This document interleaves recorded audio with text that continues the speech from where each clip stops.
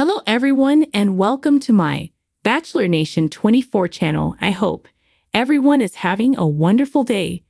Before we begin, please hit the subscribe button and give this video a thumbs up. Gold Rush. Whitewater. Is the crew getting paid?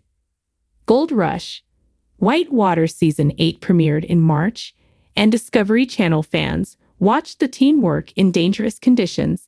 But do they get paid? If they find gold, that's great. But do they draw salaries or earnings per episode if they don't hit the jackpot?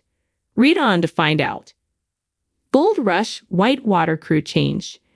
Over the years, the core team changed a bit.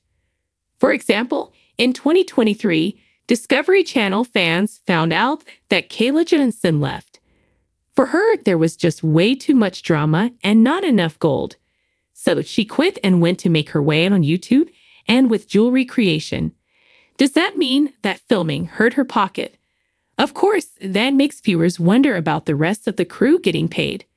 In 2022, Gold Rush Whitewater fans saw that Dakota Fred Hart stepped back from the dangerous and complex task of extracting gold from the rivers in Alaska. Dustin took over, and other regular crew members, Paul and Wes Richardson, and Carlos Minor remained. In Season 3, James Ham joined the crew, and then in Season 4, viewers met Scott Allen. Does the Discovery Channel team get paid? There were disappointments and disasters, and one of the saddest was that Dakota Fred Hart died. At the time, people were invited to make donations. Are they that broke? With the arrival of Season 8, it's no wonder that fans think about salaries and other income. Still, there were moments of great excitement, and some gold was recovered from the rivers. According to a report by Mew, the Gold Rush Whitewater crew can make money from endorsements, public appearances, and merchandise sales. However, they also receive the profits from any gold they find. Furthermore, it seems that nobody's struggling to put food on their table. The outlet explained, it is estimated that cast members earn between $10,000 and $25,000 per episode.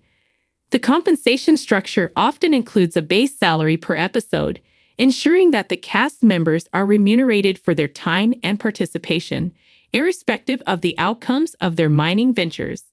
As fans on Reddit noted, the team could probably use a per-episode income, because it looks like a lot of hard work for little return.